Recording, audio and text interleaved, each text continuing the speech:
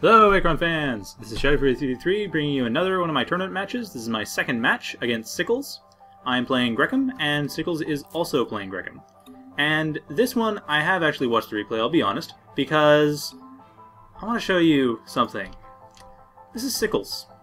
Siccles is my opponent. He's playing Grekim, and he's starting out rather interestingly. He started off setting up his Arcticus, actually just sending it out over here, building just a basic triad down here to build up, and at the same time I'm just going and building triad. I have my triad up sooner, and I have some more units, some octos coming up pretty quickly. But Siccles, actually I should mention, sorry, I am about 30 seconds ahead of Siccles. Siccles right now is 15 seconds behind present, or about 34 seconds into the game. I'm going to be switching between the two of us for now. This is something that you can do in Achron replays, but I wasn't doing it for my last one because I wanted to make it like an FP VOD. This one, I want to show what Siccles does. Because what Siccles does is very interesting. You see, he has 7 resource processors, like I do, and like I said, I'm about almost a minute ahead of him. I have 5 resource processors on LC and 1 on QP, and at the same time, I'm sending forward a small attack force just to try to head him out. Because I don't know if he's going for chronoporting really quickly, I just want to go for a bit of a quick rush. At the same time, I'm sending a Seppi and a Pharaoh up to create a causally independent triad in case he attacks me, so that I can rebuild and attack, go back in time, and save myself. At the same time, Siccles, about a minute or 30 seconds behind me, has started building up octos. He has all liquid crystal processors, another liquid crystal processor, so he has 8 LCRPs, and at the same time he has everything. He has a large rush coming in about a minute before I hit. So from my point of view, I'm hitting about a minute in the future with an octo coming in and not doing too much damage. So I see the octos, but I can't really do too much about them. I have my triad, or my new triad, going to the top, and actually with a fair amount of resources stocked up. At the same time, Siccles, who has now come to view this, sees the octo come in, and now he's okay. So sees the attack.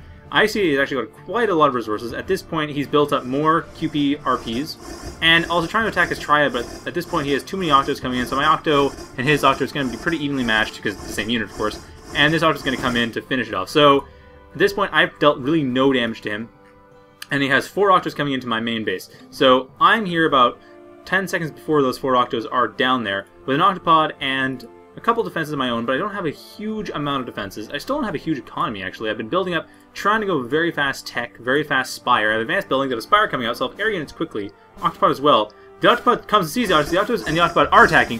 The octos are dealing a lot of damage to the octopod. I'm getting another couple of my octos coming in to try to help out, but they're not going to be able to do too much. The octos, there's 4 octos coming in. I need to back up my octopod, try to get it in range. I'm going to need to build up a dome and try to get it in range. Try to get also in range of my reef so it can heal up on its own.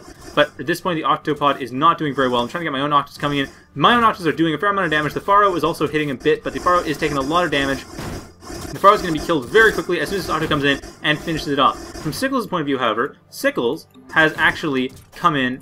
He has this as well, but he's also building a bunch of another QPRP, and he has a bunch of octos coming down here, all 3 of them to set up more resource processors. So he has about twice the economy I have at this point. He also has a reef at just finished, now getting advanced structure, so his tech is a lot slower, but he has a bunch of units, now 2 octopods and 3 pharaohs, just in case I go for any pharaoh pods, chronoport back pharaoh pods, whatever.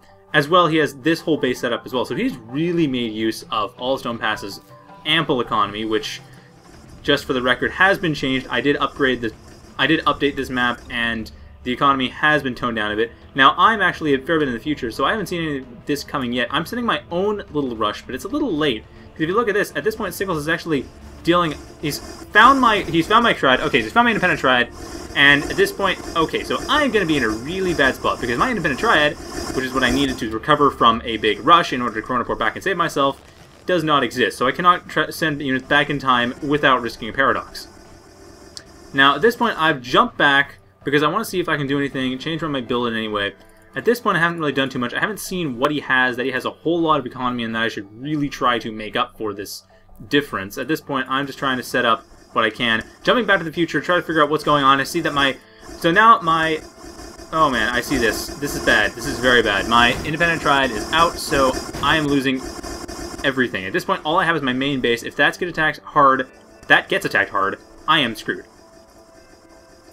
On the other hand, Siccles, who's about 30 seconds ahead of me, actually 45 seconds, is sending out another attack. He actually has... He's seeing my attack coming in. but he has a couple of fire pods already, 3 fire pods already. He actually does have chronoporting. He's now sent the fire pods back in time. So at this point, the fire pods are going back to help him out. So he's done really well for himself. So this is what I'm trying to show people.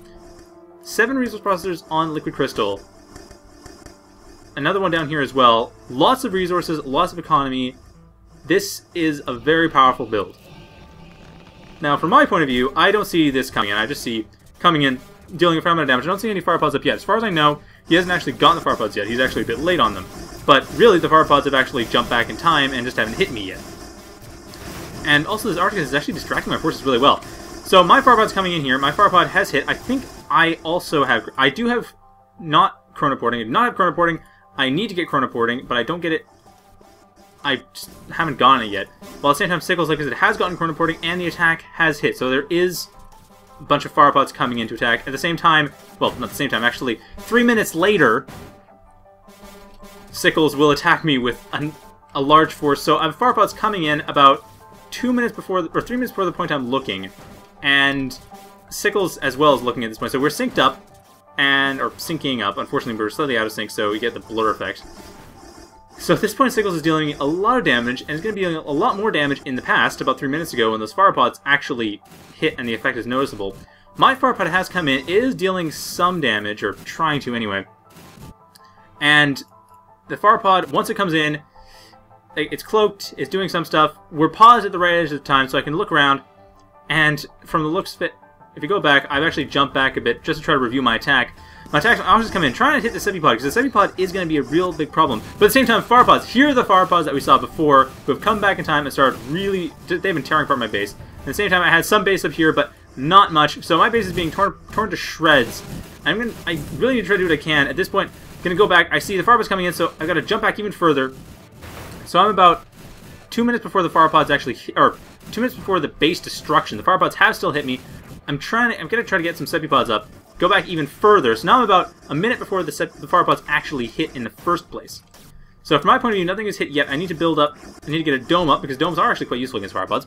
And I also need to get myself some Sepipods, but I don't know if I actually do that. That'd be very useful if I did, though. At 4 minutes in the future, though, or actually now a minute in the future, he jumped back right as I switched. 4 minutes in the future, never mind. Siccles destroyed my base 4 minutes in the future. He's also looking at a minute in the future to see what happened there, but at this point, I'm just trying to save myself. He has another set of Octos coming in, just in case. It looks like the Octos are coming in also to build... No, not to build anything. They're just coming in to attack. So, at the same time, my base, or 3 minutes ago, my base, I see there is an attack coming in. I see the fire pods, or Sepipods coming in. Sepipod chronoported back as well. And this is when I realized, oh crap, he's chronoported. He has chronoported back units. He has chronoported the entire time. Somehow he managed to get chronoporting and a rush. At this point, I was thinking... Oh man, how am I supposed to get... Yeah, how the hell did you get chronoporting? You had a rush going. I did not see your economy. And that's right, I didn't see the economy. A lot of economy, and that's what I want to show. That is a powerful build. And at this point, as you can see, it's pretty clear I have lost. Like, I really don't have a lot of stuff to do. I have been defeated. But this is a very powerful build. I just wanted to show this as a demonstration. Not so much... I know this wasn't the most entertaining replay in terms of my own commentary, but this is a very useful demonstration. There's a lot you can do with a very strong economy early on. And like I said, I rushed him. Because the thing is, rushes are okay against economy builds. They're better against tech builds. But this was a pure economy build. And yeah, that just happened. So, Siccles beat me completely trounced me with a very powerful economy rush. However, I know what he did. So, join me next time when I use the economy rush against my next opponent. For now, have a good night.